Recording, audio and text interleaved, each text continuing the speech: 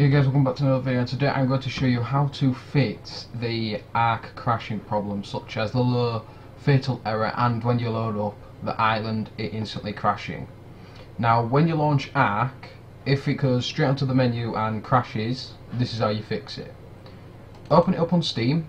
This is for Steam users. If you got it from anywhere else, then this isn't the tutorial for you, but if you got it on Steam, you're in luck. So go to your library, go to ARK Survival Evolved, and you don't need to mess with any of the graphic options like everyone else is saying. Just go left click or right click and do reset game resolution. Then it will launch up and it will work on the menu. Right, now to fix the problem of the islands not loading, you want to go on your options. Mine's a bit laggy because I'm screen recording at the same time. Then you want to go onto graphic quality, set it to low, apply that, save, and then launch your ARK. When you're actually in the game, you can turn your graphics and resolution back up. And there we go, guys, it loads. Brother, it's caught in the crossfire.